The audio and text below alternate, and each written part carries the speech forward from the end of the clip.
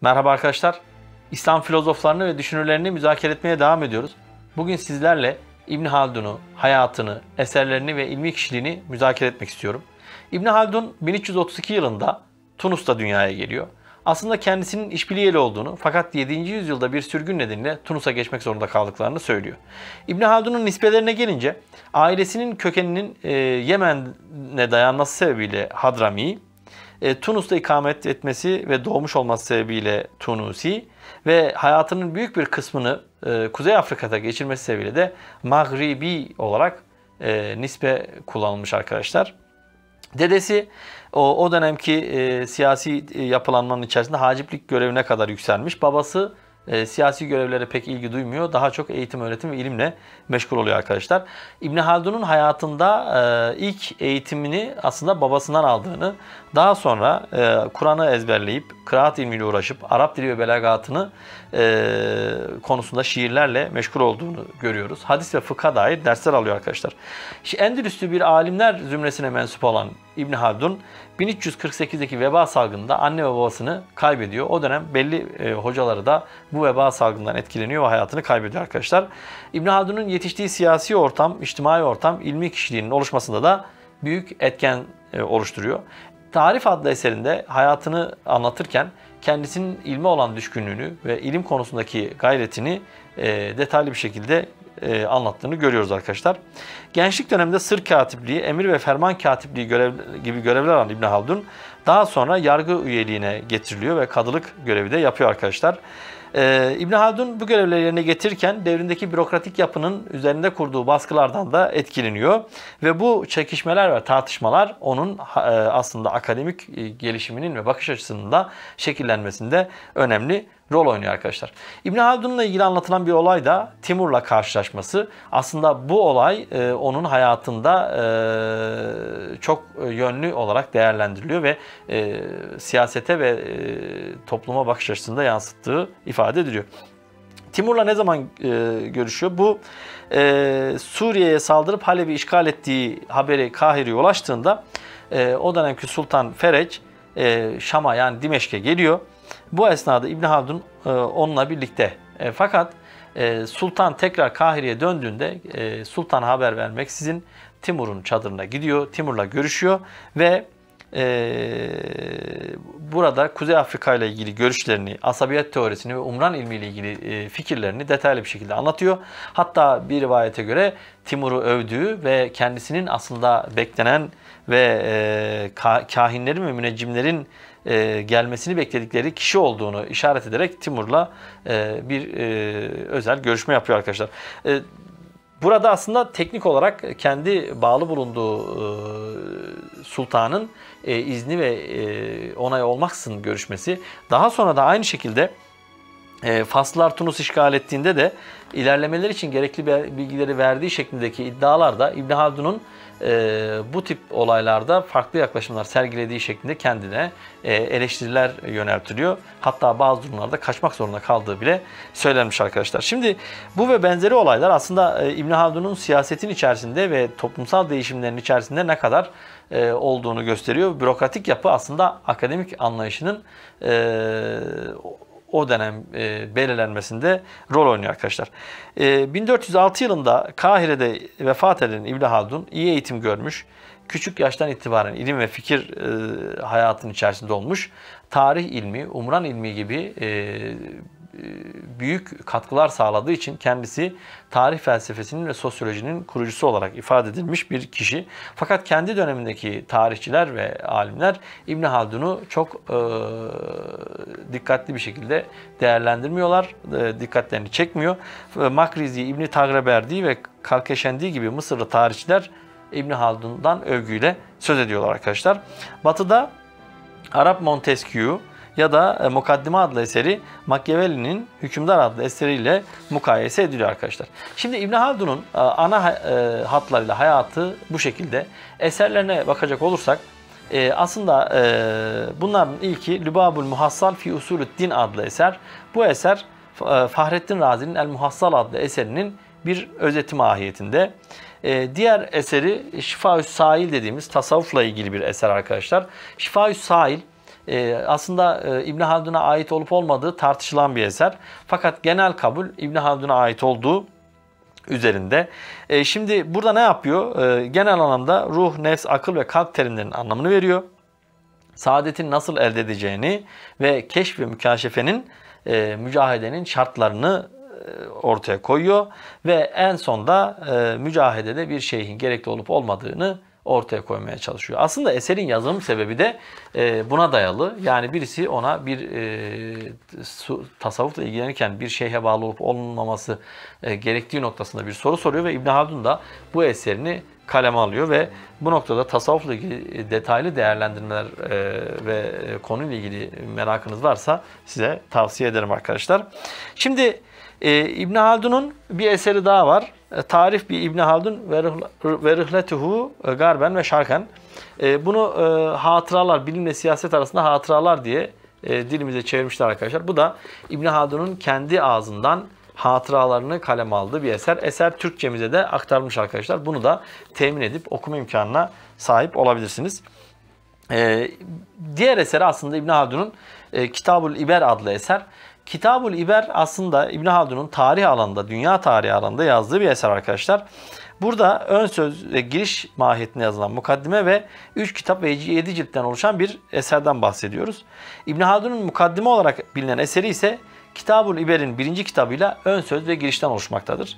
Şimdi ben İbn Haldun'la ilgili asıl çalışmaya başladığımda mukaddimenin ne kadar derin ve ne kadar büyük bir kültür ve medeniyet tasavvuru oluşturacak bir metin olduğunu görmüştüm. Ben de bu çalışmamla İbn Haldun'un kültür ve medeniyet noktasındaki görüşlerini ele almıştım. Şimdi burada ne yapıyor? Tarih ve Umran ilmiyle aslında asabiyet teorisiyle kendi düşünce dünyasını ortaya koymaya çalışıyor. Ben de sizlere bugün bunları daha sonraki videolarda daha detaylı anlatacağım ama ilmi kişiliğini aktarma noktasında kısa kısa bahsederek İbn Haldun'un fikirsel boyutunu, düşünce dünyasını sizlere anlatmak istiyorum. İlk olarak ilim anlayışına bakmak lazım. İlim anlayışına baktığımız zaman ilimler tasnifinde kesbi ve vehbi ilim ayrımı yaptığını görüyoruz. Kesbi ve vehbi ilim ayrımıyla aslında dini ilimlerle akli ilimleri birbirinden ayıran, kendilerine özgü metotları olan, kendilerine özgü usulleri olan bir yapı olarak görmekte ve bu nedenle de felsefe ve akıl alanıyla peygamberlik ve vahiy alanının birbirine kapalı iki saha gibi görülmesini savunuyor arkadaşlar. Bu nedenle de daha sonraki yaptığı değerlendirmelerde, tasavvufla ilgili, felsefeyle ilgili değerlendirmelerde bu bakış açısını merkeze alarak konuları ele alıyor arkadaşlar. Şimdi felsefeyle ilgili tavrına baktığımız zaman mukaddimede özellikle meşayi filozoflara yönelik ciddi eleştirilerinin olduğunu görüyoruz. Buradan hareketle de İbn Haldun genelde kelamcı bir bakış açısıyla felsefeyi eleştiren bir kişi gibi görülmüş. Halbuki İbn Haldun'un felsefeye yönelik eleştirilerin ağırlıklı kısmını meşayi filozofların düşünce şeklini ele alması oluşturuyor. Özellikle onların metafizik kurgulamaları fizik alandan hareketle yapabileceklerine dair iddialar eleştiri konusu oluyor. Ve bu noktada da kendisinin işte dini alanla yani vahiy ve vehbi alanla akıl ve bilimsel alanın farklı olduğu kanaatinden hareketle filozoflara ciddi eleştiriler yönetiyor. Bunları zaten ileriki videolarımızda daha detaylı inceleriz. Şimdi tasavvufla ilgili konuya tekrar dönecek olursak fizik ve metafizik ayrımının akli ve vehbi olanla ayrı olduğunu tekrar vurgulamıştık. Burada tasavvufla ilgili de şöyle bir şey var. Aslında meşayi filozoflara yönelttiği eleştiriler özellikle faal akıl konusunda, tasavvuf konusunda da kendisine yöneltilebilir. Yani İbn Haldun bilimsel perspektif olarak çok kabul gören birisi. Özellikle fiziksel alana tahlili ve değerlendirme tarzı batılı çevrelerce de takdir edilen ve her zaman önemsenen bir düşünürümüz. Fakat dini sahaya geldiğimizde İbn Haldun dini sahayı bilimsel sahanın dışına çıkartarak farklı bir bakış açısına gidiyor. Ve bu noktada da bir takım kendi sistemi içerisinde çelişkiler oluştuğunu söyleyebiliyoruz. Şimdi İslam'ın getirdiği ilkeler üzerine, mesela tasavvufu yorumlarken İslam'ın getirdiği ilkeler üzerine bir takım yeni uygulamalar ortaya koyduğunu İbn Haldun da kabul ediyor. Şimdi bunun kabul ettiğimiz zaman bu uygulamaların kimler tarafından ne kadar ve neye göre yapılacağı ise bir muamma. Onun için de faal akıl ihtisal noktasında filozofları eleştiren İbn Haldun aynı eleştiri kendisi içine yönelttiği zaman, yani dini sahayı kontrol ve anlama noktasında neyi koyacağız? Çünkü Kur'an-ı Kerim'de El-yevme ekmeltü leküm dinüküm ve radiyetü lekümül İslame dinen diye ayette de geçtiği üzere, yani Allah dinini tamamlamıştır ve bizlerden İslam konusunda razı olmuştur şeklindeki ayeti de ortaya koyduğumuz zaman, o halde tasavvufi yaklaşımlar yeni bir şeriat İbn Haldun'un tabiriyle ortaya koyduğuna göre bunların bidatliğinin ne kadar İslam'a uygun olup olmadığının tespit edilmesi nasıl olacak diye de kendisine sorulabilir arkadaşlar. Çünkü iki alana ayırmak, yani dinle dünyayı tamamen birbirinden ayırmak bakış açısı ve bilimsel perspektif açısından bir takım problemleri de beraberinde geçiyor. Şu doğru, bilimsel açıdan kendinizi sağlam bir alana alabilirsiniz ama dini sahanın nasıl bir şekil alacağına dair sorular da bu noktada belirginleşiyor arkadaşlar. Şimdi şöyle söyleyelim. Yani bunların üzerinde karar verici mekanizma ne olacak? Özellikle tasavvuf konusunda sorulması gereken bir soru olarak karşımıza duruyor. Bunu daha ileriki videolarımızda detaylı bir şekilde anlatırız arkadaşlar. Ama İbn Haldun'un aslında yaptığı en önemli katkı tarih alanında arkadaşlar. Tarih alanının aslında onun felsefesinin ve Umran ilminin de bir yöntemi olarak ele alınabilir. Yani nazari olarak tarihi ele aldığımız zaman toplumu anlamanın ve topluma dair kuralları belirlemenin ve aslında tarihi ve toplum bilimi bir bilim haline getirmenin yolunu bulmuş oluyoruz. Şimdi bilim neydi? Belli sebepler ortaya çıktığı zaman belli sonuçlar ortaya çıkıyorsa, yani aynı sebepler aynı sonuçları doğuruyorsa orada ne ortaya çıkıyordu? Bilim ortaya çıkıyordu. Çünkü her gün değişen bir anlayışta bilim üretme imkanımız yok. O halde sosyal bilimlerde de bir takım ilkeler ve usuller geliştirmemiz lazım ki sosyal bilimlerin bilim olması gerekiyor. İşte İbn Haldun bu noktada büyük bir katkı yapıyor. Tarih ilmini sosyal bilimlerin ve toplum bilimlerin metodu olarak ortaya koyuyor arkadaşlar. Şimdi İbn Haldun'a göre tarih sadece ve sadece toplulukların hayatlarını aktarmaktan ibaret bir ilim değil. Tarih iki yöne sahip. Birincisi arkeolojik ya da kronolojik yön dediğimiz ahbari yön. Yani toplumların yaşamlarını, hayatlarını kronolojik olarak aktarmak. Diğeri ise olayların oluş biçimlerini anlamak ve içeriğini çözümleyerek bundan sonra olacaklara dair öngörüde bulunabilmek, ki bu da inşai yön olarak ifade ediliyor arkadaşlar. Yani birinci kısım kronolojik yöne, ikinci kısım inşai ya da tahkiki yöne karşılık geliyor arkadaşlar. Bu nedenle de İbn Haldun'un tarih felsefesinin kurucusu olduğu ve sosyolojinin de kurucusu olduğu söyleniyor arkadaşlar. Şimdi burada neyi işledik? Bilim tasavvurunda felsefe, tasavvuf ve tarih tasavvurunu işledik. Şimdi asıl onun sisteminin ana arterini oluşturan Umran ilmi ve asabiyet teorisi ile ilgili bilgi vermek istiyorum. İbn Haldun'un düşünce dünyasını tanımamız için. Şimdi aslında İbn Haldun'un Umran ilmi kültür ve medeniyet tasavvurunu ortaya koyuyor. Yani bir toplumun bedevilikten hadariliğe, yani göçebelikten şehirli bir toplum haline gelmesi ve o toplumun daha sonra tekrardan zevalini ele alan bir bakış açısı ortaya koyuyor İbn Haldun. Bu da zaten aslında döngüsel bir çerçeve gibi ele alınıyor. Çünkü her toplum gelişiyor, büyüyor, ilerliyor ve gerilemeye başlıyor. Daha sonra eğer asabiyetini koruyamazsa dağılıyor. Şimdi asabiyet ne? Asabiyet toplumları birbiriyle iç içe tutacak ana unsurlar arkadaşlar. İbn Haldun'a göre bunlar iki tane. Birisi nesep asabiyeti, birisi sebep asabiyeti. Nesep asabiyeti kişinin ait olduğu kavim, toplum ve grup. Sebep asabiyeti ise inanç ve dini değerler ya da toplumsal değerleri. Şimdi burada asabiyetin kavmi olan kısmını göz ardı edecek olursak toplum dağılmaya başlıyor. İnanç noktasındaki kısmını göz ardı edecek olursak yine toplum dağılmaya başlıyor. Ya da bunları aşırı abartarak diğerlerini ötekileştirirseniz yine toplumun patolojik durumları ortaya çıkmaya başlıyor. Peki ne yapılması gerekiyor? İşte İbn Haldun'a göre bedevilikte aslında asabiyet çok daha güçlü. Asabiyet ne zaman zayıflıyor? Asabiyet insan medenileştikçe, şehirleştikçe birbirine olan bağlılığı ve birbirine olan tutkusu da azalıyor. Bunlar özellikle okudukça insanın toplumun dinamiğini ve yapısını anlama noktasında büyük katkıları olan şeyler arkadaşlar. Bir de şunu söylemek istiyorum. Bizler genelde mesela ben Türk olarak mesela asabiyetim, Türklük asabiyetim yani kavmi asabiyetim söylediğim zaman bunu sen seçmedin, bu verili geldi deniliyor. Peki dini asabiyetim seçtin mi? O da aileden verili geliyor. Bunu Gazali'de, İbn Haldun'da herkes söylüyor. Yani insanlar aslında pek çok şeyi yani ırk, mezhep, nesep, din bunların hepsini verili buluyorlar. İşte bu verili koşullar altında toplumu inşa etme noktasında ne yapacağız? Ve toplumu dinamik ve her zaman için sağlam temeller üzerinde nasıl kuracağız? İbn Haldun'un asabiyet teorisi üzerinden bunu şekillendirebiliyoruz arkadaşlar. Onun için de iki ana unsura dikkat etmemiz gerekiyor. Nesep ve sebep asabiyeti.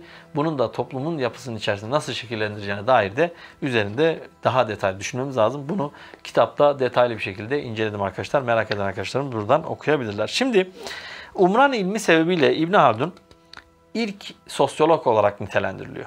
Şimdi yönetimin türlerini, insanların birbirleriyle olan ilişkilerini, birbirleriyle olan mücadelelerinde aktif unsurların ve zayıf unsurların neler olduğunu eserinde temel çerçevesiyle anlatıyor. Şimdi İslam felsefesinde iki tane bakış açısı var. Bir tanesi Farabi'nin Medinetül Fazıla adlı eserindeki idealist bakış açısı. Bir de İbn Haldun'un sahadan hareketle o bürokrasinin içerisinde gördüğü ve kendisinin de aslında bir takım çelişkiler, açmazlar yaşadığı durumlarla ilgili reel yani gerçekçi bakış açısı diyeceğimiz ya da sahadan hareketle alınan diyelim. Çünkü Farabi'ninki ideal olması gerekeni söylüyor ama İbn Haldun olanlardan hareketle bir sonuç çıkartıyor. Bizim yapmamız gereken de bana göre reelle ideal olanı birleştirecek bir bakış açısıyla tekrardan umranımızı, düşünce dünyamızı inşa etmek olacak arkadaşlar. Burada İbn Haldun'unki sahadan hareketle olan şeklinde ifade edebilirim. Umran ne? İnsanın tüm yapıp etmelerini inceleyen, vahşilik, ehlileşme, diğerlerine karşı galip gelme ve asabiyetin kullanımını ele alan bir ilmi tasavvur arkadaşlar. Burada göçebelikten hadariliğe, hadarilikten medeniyet oluşturmaya ve medeniyet oluşturmadan da dağılışa kadar süreci tek tek ele alıyor arkadaşlar. Şimdi İbn Haldun'un Umran ilmi bizim için ne ifade ediyor? Bugün çok daha bana göre önemli. Çünkü sahada çok ciddi hareketlilikler var. Birincisi köyden kente göç, ikincisi mülteci sorunu, üçüncüsü sosyal medya ve sınırların bilişim teknolojileri ortadan kalkması. Onun için de bizim hayata bakarken yeni bir asabiyet, yeni bir bakış açısı, yeni bir perspektif geliştirmemiz noktasında İbn Haldun'un görüşleri bize ışık tutacak mahiyette arkadaşlar. Şimdi ben İbn Haldun'la ilgili genel bir değerlendirme yapacak olursam, bakış açısı olarak bilimsel sahayla dini sahaya ayırması aslında bana göre çok riskli. Ben kendi açımdan İbn Sina'nın, Farabi'nin, İbn Rüşd'ün tutumunun yani dinle bilim ilişkisini akli kurgulama ve akli mekanizma üzerinden kurmalarını doğru buluyorum. Çünkü İbn Haldun'un kendi ifadesinde söylediği gibi Sufi paradigmanın içerisinde yeni bir usul, yöntem, şeriat, yol getirildiği için o yolun akıl ve muhakeme kabiliyetiyle Kur'an'a ve sünnete uygun olup olmadığının denetlenmesi de yine neye düşer? Akla düşer arkadaşlar. Onun için buradaki kapalı bölge belki İbn Haldun kendisi pragmatik olarak ondan kaçmış olabilir. Yani bilimi kurtarmak için belki işte dini sahayla bilimsel sahayı ayırdım. Orası kendi içinde, burası kendi içinde diyebilirsiniz. Ama maalesef öyle olmuyor. Din ve hayat birbiriyle alanları kesişiyor. Peki burada ne yapmamız lazım? Akli muhakememizle olaylara gitmemiz, yani İbn Rüşd'ün sistemi üzerinden çözümlemelerde bulunmamız bana daha makul görünüyor arkadaşlar. Burada bir açmaz görüyorum ben. Yani din ve bilim arasındaki bakış açısı noktasında. Ama özellikle tarih tasavvuru ve Umran ilmiyle ilgili getirdiği yeni perspektifte toplum bilimlerinde yeni bir çığır açıyor bana göre. Yani sosyal bilimler ne dersek gider anlayışından tamamen uzak bir şekilde sosyal bilimlerin kendi içerisinde bir mantığının olduğunu ve bunun usulünde tarih ilmiyle nazari olarak ve Umran ilmiyle de ameli yani tahkiki olarak gerçekleştirebileceğini söylüyor. Aslında bu da bir nevi sosyal bilimleri o dönemde bilim olarak ortaya koyan bir bakış açısı sergiliyor arkadaşlar. Onun için ben de bu noktada İbn Haldun'un yaklaşımını olumlu buluyorum. Nasıl olumlu buluyorum? Yani sosyal bilimler herkesin kendi kafasına göre her söylediğini giden bir alan değil. Onun da kendi içerisinde bir takım değerlendirme teknikleri var ve anlama teknikleri var arkadaşlar. Eğer bunu kaçırırsak işte zaten toplumu değerlendirirken yanlışlara düşüp kandırılıp, işte aldatıldık ya da işte yanlışa düştük gibi şeyler oluşuyor. Halbuki sosyal bilimlerin mantığını incelemiş olsak bu yanlışlara düşme, kandırılma ya da hayatın ruhuna aykırı şeyleri benimseme gibi şeyler ortaya çıkmayacaktır. Bu noktada İbn Haldun'un Umran ilminin bugün bizler için büyük bir öneme haiz olduğunu ifade edebilirim arkadaşlar. Şimdi bu nedenle de bizim İbn Haldun'u tekrar okumamız, düşünce dünyasını anlamlandırmamız ve geleceğe yönelik olarak da filozoflarımızın fikirlerinden yeni bir bakış açısı ortaya koymamız gerekiyor arkadaşlar. Son olarak İbn Haldun'da Kültür ve Medeniyet Tasavvuru adlı çalışmamızı da önerebilirim bu konuda. Eğer müzakere etmemizi istediğiniz bir filozofumuz varsa, tanıtılmasını istediğiniz bir filozofumuz varsa bunu da yazarsanız müzakeremize devam ederiz arkadaşlar. Teşekkür ederim. İyi akşamlar dilerim.